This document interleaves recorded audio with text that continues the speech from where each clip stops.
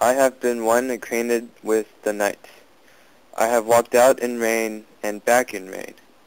I have outwalked the furthest city lights. I have looked down the saddest city lane. I have passed by the watchman on his beat, and dropped my eyes, unwilling to explain. I